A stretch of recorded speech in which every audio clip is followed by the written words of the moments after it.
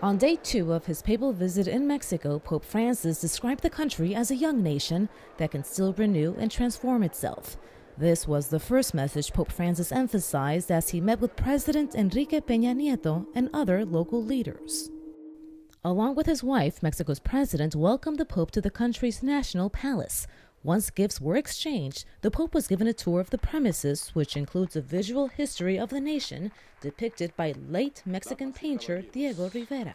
In his welcoming speech, the president highlighted that in spite of Mexico's strong separation of church and state, it still promotes religious liberty.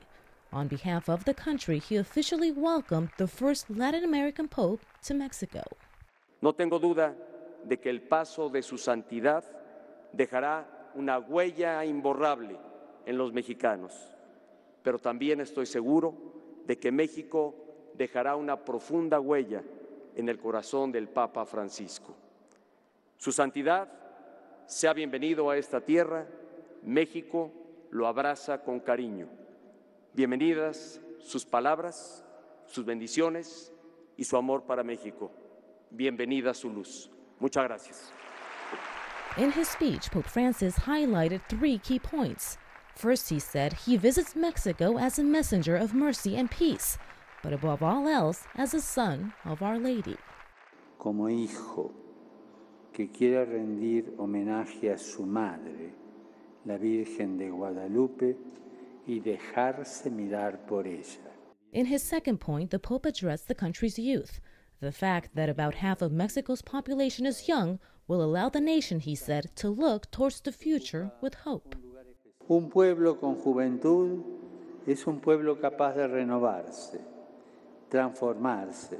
Es una invitación a alzar con ilusión la mirada hacia el futuro y a su vez nos desafía positivamente en el presente. Focusing on the present and not just the future, he said, is based on the input of both the government and its citizens. Y esto no es solo asunto de leyes que requieran de actualizaciones y mejoras, siempre necesarias, sino de una urgente formación de la responsabilidad personal de cada uno, con pleno respeto del otro, como corresponde en la causa común de promover el desarrollo nacional. At the end of his speech, a long, heartfelt applause followed.